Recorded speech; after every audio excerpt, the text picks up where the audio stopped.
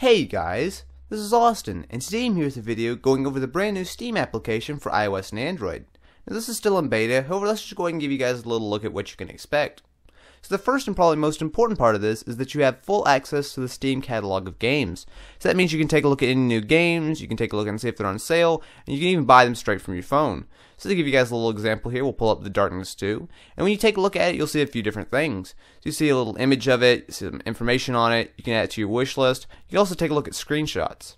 Now as far as I can tell, there are no videos, so like of course ordinarily with Steam you can take a look at video and see what all is new and stuff, but for the most part you can take a look at a couple of screenshots, but nothing all that spectacular. So if we want to back up here, there's some information on it, you can purchase it, so pre-purchase offer about the game, but if you'd like you can go ahead and just add it to your cart, and it will add it to your cart, the same cart that you would use on your PC. And if I wanted to, I'd go ahead and just purchase the game right now, which is very cool. Of course it's not going to play on your iPhone or Android device, but if you purchase it on your phone, it will be available in your Steam library. You also have access to specials, so when there's a major Steam sale, you can just pull your phone out and you'll be able to take a look at any of the games that are on sale, which is very, very nice. And of course, since you can purchase them from your phone, no reason to, try to find a computer or log in or anything like that. Pull your phone out, you see some awesome deal, buy it, and you're good to go. You can also pull up the menu and take a look at some more information.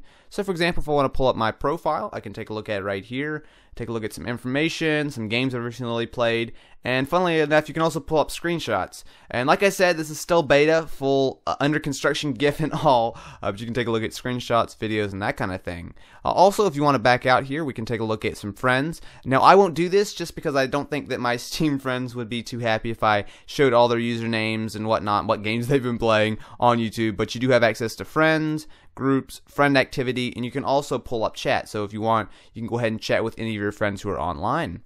Finally, there's also Steam News.